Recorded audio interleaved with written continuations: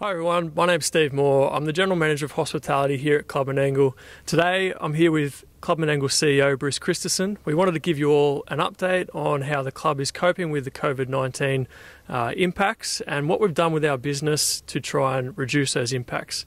Now Bruce, you're standing a little bit away from me here, and social distancing is something that we've had to get used to here at the club. Can you give us a run through on the initial response of the club to the new regulations?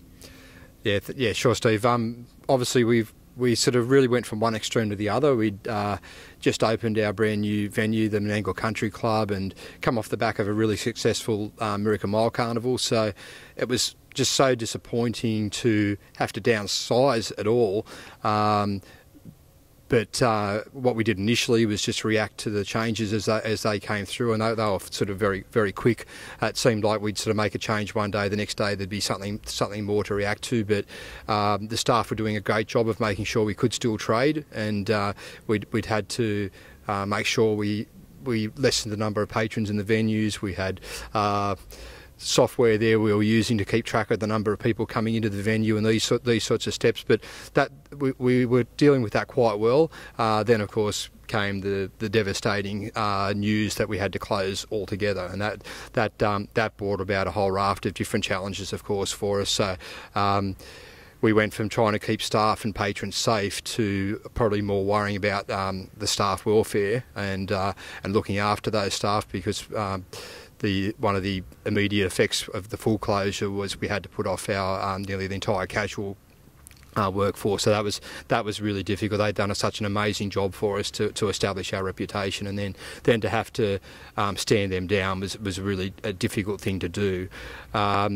Then, hot on the heels of that, I suppose, became the realisation of just how significant the impact was going to be on us financially, and we started to get an understanding of sort of no crowds at race meetings meant no racing revenue, no hospitality at either venue, of course, meant no hospitality revenue at all, and then the wagering revenue, which to us is so important for the racing side of our business, it became apparent it was very heavily impacted, and now we know we're looking at reductions of about 40% of our racing revenue. So that's a massive thing to deal with for any business.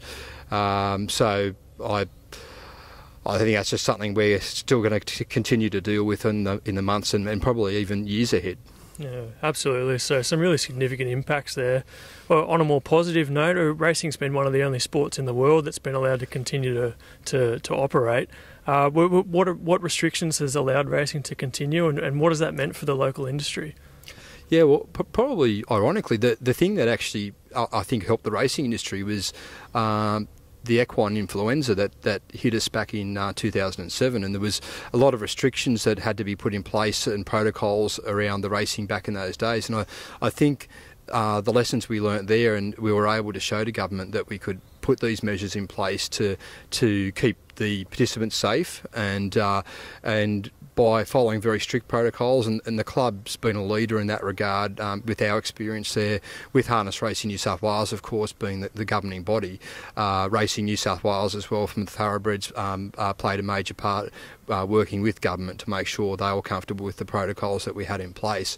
And they're very strict, and it's been hard on the participants. I mean, we can't have owners, they can't have family here at the races, only essential people can be here, but those protocols have enabled us to continue racing, and that's been so important because it provides employment to our area of our business in the racing side of things, but it also is the employment of the participants in the industry. I mean, there's 12,000 people employed either directly or indirectly in harness racing in New South Wales alone. So those people are continuing to get the prize money distributed because we're racing, and not just have we continued to race here, but we've also had race meetings transferred from other venues because we can follow these protocols here at the venue. So all the Bankstown meetings have been moved here at this stage. The meetings from Goulburn as well. We've had a Penrith meeting transferred here too. So not only are we conducting our normal meetings, but we're actually bringing other meetings from other venues here as well. So it's ensuring that prize money is being distributed through the industry, and that those people, while still obviously impacted, at least it's helping them financially to still earn their living. I think that's been a huge message there, is continuing gainful employment for both our staff and the industry participants, and that's something we've really been focused on up at the Menangle Country Club. So where we did have to completely close on March 23rd, we managed to quite quickly turn around and repurpose a shipping container here at the track. We've reopened that as a takeaway and delivery outlet, continuing gainful employment, as I said, for up to 8 full-time roles there.